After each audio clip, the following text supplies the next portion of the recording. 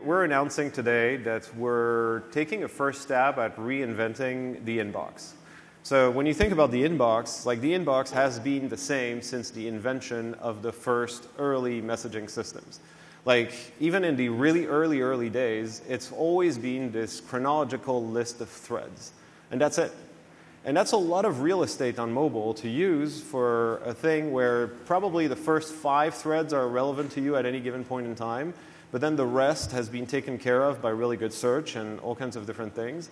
And so we're taking a first stab by launching a more modular inbox and it's basically called Home, so it's your home screen on Messenger.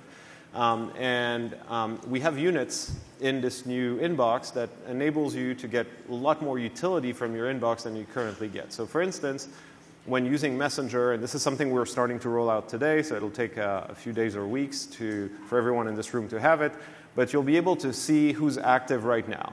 So for a lot of people, actually finding who of their friends are active on Messenger right now is a great opportunity to have a conversation if you're bored and you want to talk to someone. You'll have a unit for birthdays, so you'll know which of your close friends have birthdays today, and you can send them a message and be a better friend.